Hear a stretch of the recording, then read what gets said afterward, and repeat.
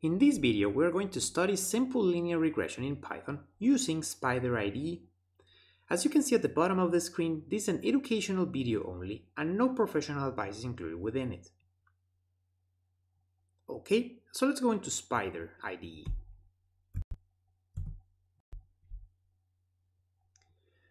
So the first step within the video is we need to import the corresponding packages. Therefore, step 1, which we're commenting here, is packages. So first we're going to import statsModels.api as SM. We're importing that feature from statsModels for data downloading. Then we're going to import statsModels.formula.api as SMF. We're importing that feature from statsModels for our linear regression calculation. And then we're going to import Seaborn as SNS. So we're importing Seaborn for the corresponding chart. To run these code lines, we go ahead, select them, and then we click the Run Selection button. So then we continue with step number 2, which is data. For this, we create an object named housePrices_object equals to SM feature from statsModels dot datasets dot get underscore r dataset, and we open parentheses. The first parameter from this function is data name equals to, and within quotations, house prices, comma. We press enter on the keyboard and we have package equals to, and within quotations, AER, comma, cash equals to true. So what we're doing here is we're downloading house prices object from our package AER, and with cache true means that we are saving that data locally, so we don't need to download it again every time we run the code. So this will save data and documentation within house prices object. So at the following row, we create a new object named house prices only for the data, therefore equals to house prices underscore object, and we get its data attribute. So to run these code lines again, we select them and then we click the Run Selection button. So if we go into the Variable Explorer, we see the two objects being created, house prices and then house prices object, house prices with the data and then house prices object with data and documentation. So if we double click on the cell of house prices data, this opens the window with the data. For this video, we'll only be focusing on the first two columns of data of price and lot size.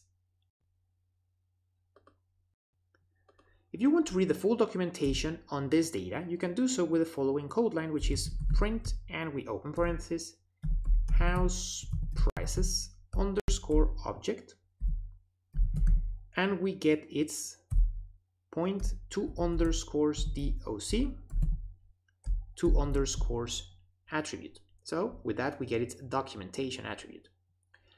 So at any part of the code line, we go ahead and click the Run Selection button. And as we'll see right here within the console, we have the full documentation. So we go ahead and scroll up to the beginning.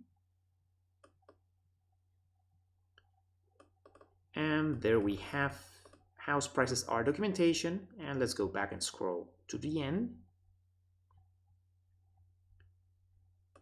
And we continue with step number 3, which is the chart. This will be using Seaborn, therefore SNS, and its reg plot function for regression plot. So we open parentheses, and the first parameter is x is the horizontal axis with the independent or explanatory variable, therefore equals to, and within quotations, lot size, comma, y, which is the vertical axis with the dependent or explained variable, equals to, and within quotations, price. Therefore, here we'll have a scatter chart of price being explained by lot size, comma, data equals to the house prices object we create above, comma, CI equals to none, meaning that we want the regression line not to have a confidence interval, comma, and because Seaborn's scatter chart has both the points and the regression line colored in blue, we want to modify the color of the regression line. And we do so with line underscore KWS equals 2. And within curly brackets, we have with quotations color, outside of the quotation semicolon, red.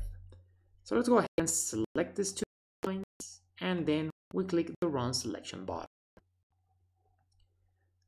So we'll see the chart right here within the console.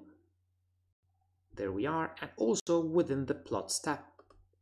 So there we have the scatter chart, in which we have price on the vertical axis being explained by lot size on the horizontal axis. Therefore, we have the scatter charts points in blue, and on top of them as an overlay colored in red, we have the simple linear regression line. So then we continue with step number 4, which is the model. Before coding the model, we're going to comment the regression equation, which is hat price equals to hat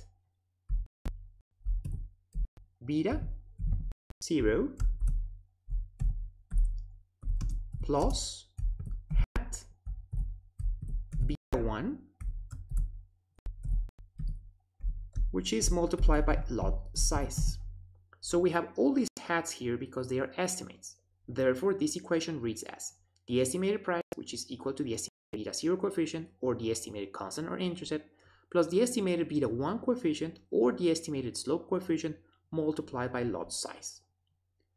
So we press enter on the keyboard, and now we code the model, which is we create the object name SLR, which stands for simple linear regression, equals to SMF feature from stats models.ols, which is ordinary least squares function, we open parentheses.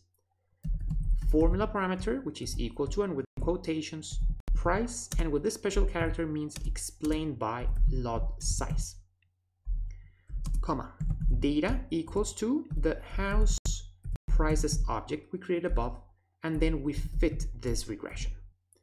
And then we want to print the estimates of the coefficients. Therefore, we print, and within that SLR object, we get its parents parameter.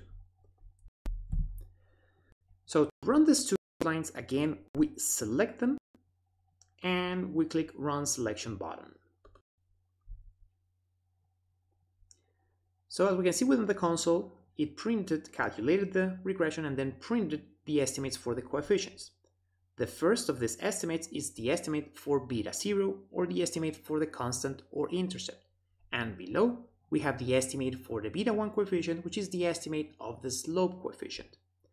Therefore, first we have the estimate of beta 0 coefficient or the estimated for the constant or intercept, which is the estimated price when lot size is equal to 0.